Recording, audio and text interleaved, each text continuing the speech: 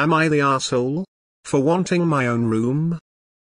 I and my fiancé are moving into a small 3-bedroom house together in a couple of months. I had never had my own room growing up and share a room with a roommate in my current living situation to save up money. I always felt the need to share and felt guilty when I wanted to be alone in my room but couldn't since someone else was there. The only time I had a room all to myself was when my roommate or sibling was away. Even so, I didn't feel like I truly had a room to myself. When discussing the use for one of the spare rooms in our soon-to-be house, I mentioned wanting to turn it into a bedroom for myself when I want to be alone. My fiancé was confused and said he wanted to use the spare room for an at-home gym instead. The other spare room will be an office for when my fiancé needs to work from home. I argued that he already has a claim over one of the spare rooms and I should be allowed to use the other one for myself. I told him that I was looking forward to having a space all to myself, where I can be alone when I want, and am the only person that has access to. He argued that the point of moving in together was to share everything with each other and not just coexist in the same space. He said he would change his mind on wanting a gym if we agreed to turn the second room into a guest bedroom that both of us can use when we want to be in our own space. I feel like I would still be sharing.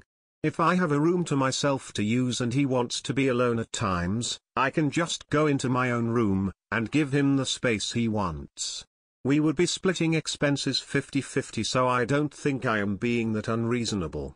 Am I the asshole for wanting to have my own room? Just call it your office.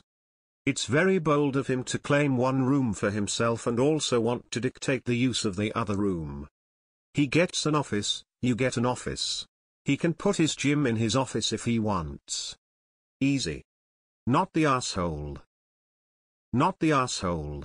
I don't get people saying otherwise. He's getting an office all to himself, also wanted a gym for himself, but says it's selfish for you to want a room for you. You can have a bed in one of the rooms that guests can sleep in while still not sharing it. There's nothing wrong with couples having space for themselves. Don't let people shame you for wanting it, and certainly don't let him tell you it's okay for him to have his own too but not you. Not the asshole. But I think you need to live by yourself for at least a year if you can. You've gone from living at home to living with a roommate to living with your fiancé. You've never had a space that is 100% your own. Not the asshole. 3 bedrooms. 1 shared and 1 each is fair. He wants 1 shared and 2 all his. He is being selfish. He can put some workout things in his office if he's space to decide. Stand your own space is perfectly reasonable. Not the asshole. I feel like men having their own rooms, man cave, office, gym is so normalized, yet when women want one it's a whole thing. If you need a guest bedroom, maybe you can work it into a little part-time office space for yourself and a guest room as needed. Or maybe he can do the same with the gym. But otherwise it's a him problem. Info. Is the office space meant to be shared? Or is this his space? Honestly, I don't think you are ready to move in. Maybe live by yourself for a while. Y'all aren't ready to move in together. All the he's abusive comments are kind of crazy. It's the fact that you want your own bedroom that he's hung up on. Not that you want use of the space. The office and a gym would be very shared spaces. I don't know why commenters think only men use home gyms. You want a no boyfriend allowed bedroom, that's what is getting at him. You need to live alone for a while. You're not unreasonable for wanting use of the second spare bedroom. However, demanding he not have access to the room is not acceptable. No one should be banned from spaces in their own home.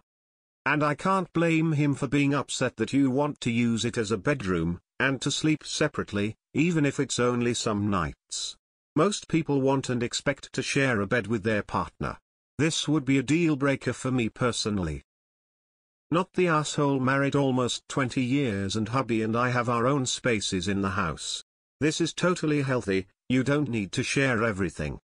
Just because you are part of a we, doesn't mean you have to give up also being a you.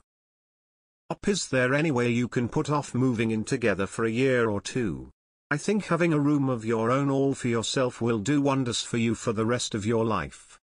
If not, may I suggest a compromise that works for my friends? You both get your own room, and the third is the office guest room. You can sleep together on the days you want to, either in his own yours, and have your own space the rest of the time. You aren't ready for a fiancé yet. You are still facing your own version of childhood trauma. You need to postpone your relationship, and learn how to be your own adult without having to share anything. You are going to be resentful of your fiancé if you don't. Nah, but if you want a space of your own, maybe living on your own for a while is a better option. I am not saying break up, but give time to experience life in your own for a while before committing to a long-term thing like buying a house. You are not ready to be married. Not the asshole. He can have his room, but the third room is shared. That's BS. He gets to change one room in a gym or his office. You get to change one room into your space. End of discussion. You're moving in together too soon. You're not ready for this. Not the asshole. 2 extra rooms, you each get a room. It's fair. Not the asshole. Wow, he says that you should share everything with each other, then he commandeers the extra 2 bedrooms for himself? What a jerk. You are an equal partner, and if he uses one as an office, you should be able to get the other as a bedroom, craft room, or whatever else you want to do with it. If he wants an extra bed for himself, tell him to buy a futon at IKEA and put it in his office. But also consider that you may have to give up the spare bedroom if guests stay over, so that is your only compromise. Sounds like you two shouldn't be getting married. I don't think either of you is being unreasonable, but the fact that it's an issue seems to speak on your compatibility. ESH. He shouldn't have assumed he could decide what happens with the other 2 rooms. But you can't deny him access to a room. That's weird and unreasonable. Making it a bedroom which you can use for when you need alone time, but also doubles as a guest bedroom, is a very fair compromise. Not the asshole. I'm a huge advocate that even couples need their own space to be in sometimes. It's very codependent to share everything all the time. Not the asshole. It's fair. Maybe don't phrase it as your own bedroom. Are you thinking of sleeping in there, or is it about having your own space? Do you need a bed in there, or just a comfy room of your own where you can relax? He has his office, you can have your own space too. ESH. Neither of you can literally decide what to do with the room. 3 rooms, 1 you share, and you each get another one. Your fiancé has decided on an office. You want your own personal space. I don't think you're unreasonable. Tell him he can get the tax write-off for an at-home office. Not the asshole. 50-50 means he gets 1 spare bedroom, and you get 1 spare bedroom. You can each do what you want with your spare room. Not the asshole. If you're so desperate to have your own space, you shouldn't move in together until you've lived on your own for a while without a roommate. And gone through some therapy.